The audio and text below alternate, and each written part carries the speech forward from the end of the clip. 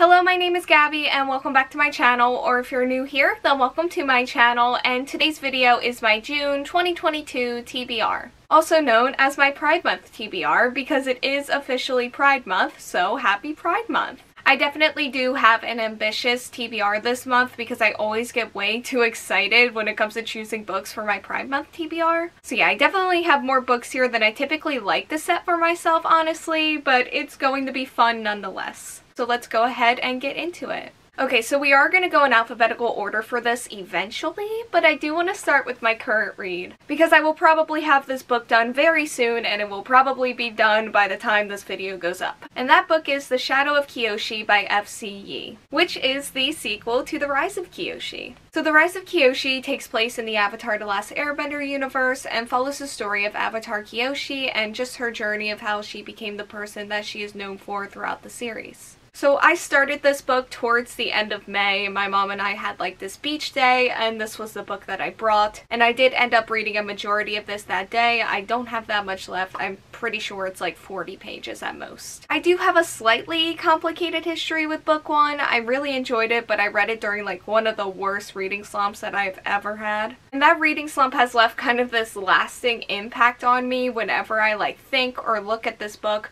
which is not fun, especially for a book that I know that I liked. So because of all that, I was a little bit worried going into this book, but once I got past like the first couple of chapters, things started going really great. And I feel like I'm finally having the experience that I should have had with book one with this one. And I love and I needed that redemption for this series because I love this universe so much. It's a huge part of my childhood and that love has carried over into my present day. And I am just so happy to be reading this and have it like actually making me happy this time. I'm really enjoying the characters in this book probably the most, and I'm also just loving being back in this world, and it's been a lot of fun and I just can't wait to finish it.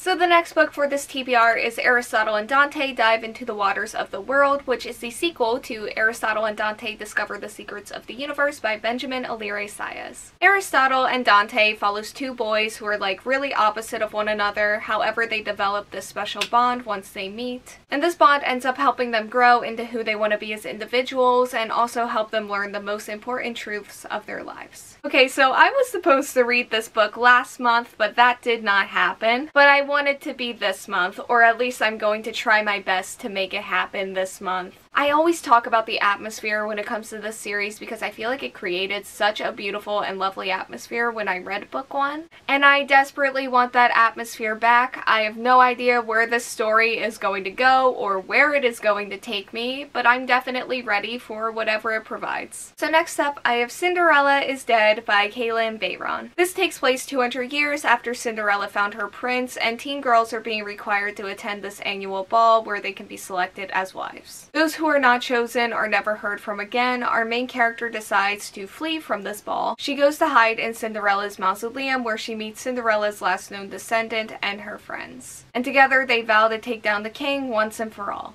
This book has also been bouncing around a couple of my TBRs now, and it's also just been on my TBR for a long time in general. I actually think I pre-ordered this book when it came out, so that has definitely been a while. This book just feels like it combines a lot of things that I love. There are elements of fairy tale, and then there are like women working together. Just things that I have loved in the past and that I feel like could work very well for me in here too. This will also be my first book by this author, and I'm really looking forward to that because the next book on this TBR is This Poison Heart by Kalynn Bayron. So this follows our main character who has a hidden power over plants, and when she inherits a house from her birth mother, she gains a space for her to test her powers. But as she begins to bring the garden back to life, she uncovers that she has also inherited a secret, and her ancestors are not going to let her be until she accepts that she is the keeper of this dark power of the poison garden. Now this book, this one, it sounds so good, and I just love the concept so much. Like all the books in this video sound so good, that's why they're in here, but like this one specifically I am really excited for a little bit extra. I am so excited to see and explore whatever that poison garden is and like whatever the secret is too. It sounds dark and twisty and wonderful, and that garden imagery is really speaking to me right now. And overall I'm just really excited to see all that this author has to offer because I feel like there's a lot of really cool stuff.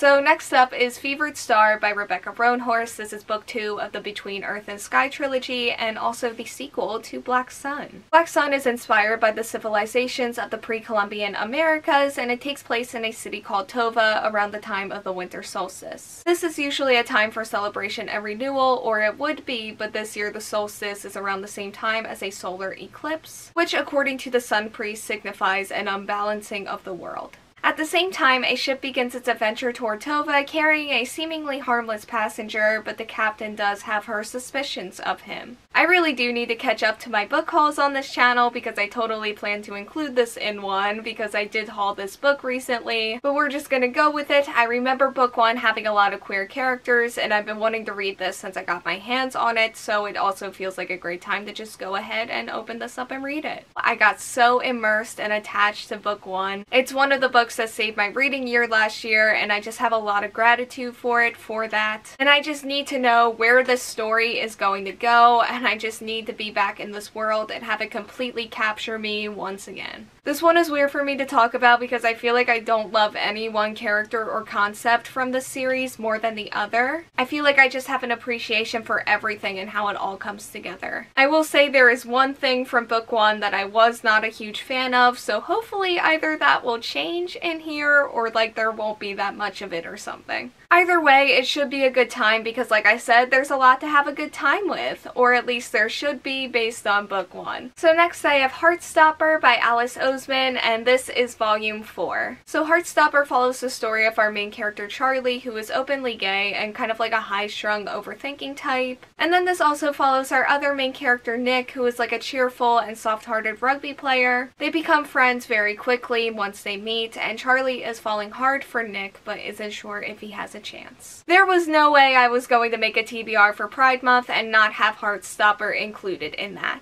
I am both excited and devastated to be caught up to these volumes. I love these characters and the relationships so much, both the romantic relationships and also the friendships. They all just put such a huge smile on my face. I'm pretty sure we're going to be continuing with some of the more serious themes from volume 3 just based on the way that volume ended, and I really like seeing the characters love and support one another in that volume, so I kind of expect something similar in here. Overall, throughout all of the volumes, this series has just played with my heart in the best way, and I am always leaving the volumes feeling better and happier than I did before I read them, and I doubt this one will be any different. So next is How to Make a Wish by Ashley Herring Blake. So this follows our main character Grace, who just wants her own life where she no longer feels trapped by her mother and the small cape where she lives. Her plan is to lay low until graduation, however this plan is disrupted when she meets a girl named Ava who is also trying to escape her own ghosts. They connect and develop feelings that were also not a part of Grace's plan, but Ava also has this connection to Grace's mother, and both of them must figure out where to go from there and how to move forward. So this has been on my TBR for a long time. I just fell in love with this author's writing when I read Girl Made of Stars a little while ago, and that was certainly a difficult read, but it was also beautiful and I loved the atmosphere so much. I feel like my heart isn't ready to like go through that again because I still feel like those emotions that book gave me to this day. But I also love and appreciate writing as stories that can do that to me, and I do think this book has similar potential. I mean, the stories are different, so the feelings will also be different, but I'm also kind of expecting to be impacted by this story in a similar way. Maybe I'm just expecting to love this book like I love Girl Made of Stars. I don't know. I just know I need to read this and also everything from this author eventually. My heart feels ready, but also not at the same time, and I'm also just really looking forward to this. Okay, so I just ordered this next book, and at the time I'm filming this video, it has not come in yet, unfortunately. So I'm going to be holding up a piece of paper with a picture of the cover on it as a substitute, because why not? And that book is Sovereign by April Daniels, which is the sequel to Dreadnought.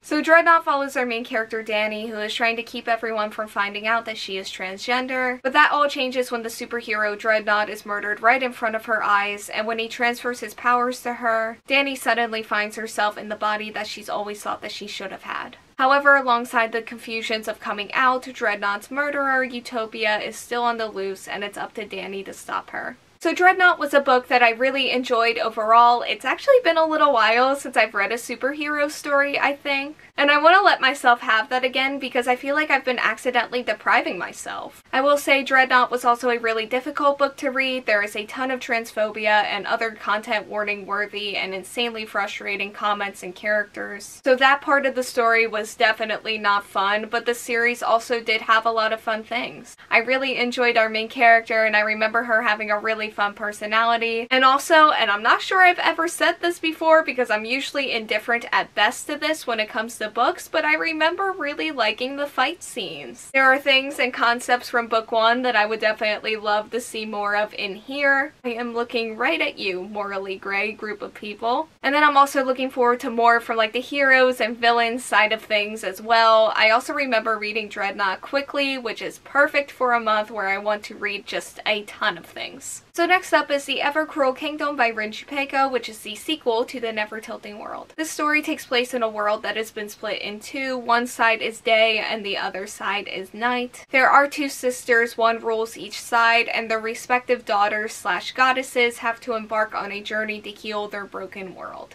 This is a book that is broken into 4 different points of view and is also described as a mix between Frozen and Mad Max Fury Road, which I just love that there is a book where we can combine those two things because I find that to be such a fun and interesting combination. So I read book 1 a few years ago now. I think I actually remember it being in my first ever wrap-up or something, which is fun and also kind of nostalgic for me, but it also has been a while since I've read it and I don't know how that's going to go. Because I remember having to like reread things in book 1 to fully understand what was happening because there was a lot going on, and I just highly doubt that I remember all that I need to going into this book. But what I do remember is really loving the concepts and the romances. There is like a star-crossed thing going on here, and I remember that hitting me pretty hard. And I just really enjoyed exploring the world itself and all that it has to offer because I do feel like this series has a lot to offer. I just may have to read a recap or something first, and then also keep that recap close by while reading this one.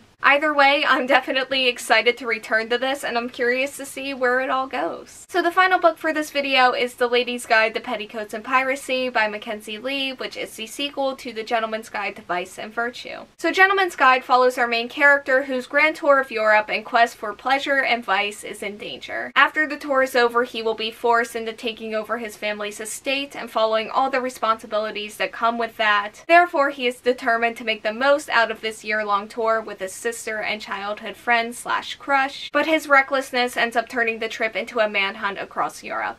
Okay, so I heard that there was some arrow/ace representation in here, and we love that, and we also really love book 1. And I need to catch up to this series desperately. Once again, it's been a little while since I've read book 1, but I don't expect that to be as much of an issue going into this because I feel like it stayed in my memory pretty well. I say that now, but when I actually open up this book, we'll see how that changes. I'm also excited to just explore Felicity's character more. I enjoyed her in Gentleman's Guide, and she's definitely a character that I'm looking forward to seeing more of. I don't really have any idea what to expect from this series moving forward, but I think it'll be a good time nonetheless. I remember having a ton of fun in the first book, so I hope that shows up throughout the rest of the series and in this book as well. Okay, so those are all of the books that I will hopefully be choosing from this month. Thank you all so much for watching this video. Once again, happy Pride Month, everyone. Like, comment, subscribe, hit the bell, and answer the question that'll be around here if you want to do that. And hopefully I will see you here next time. Bye.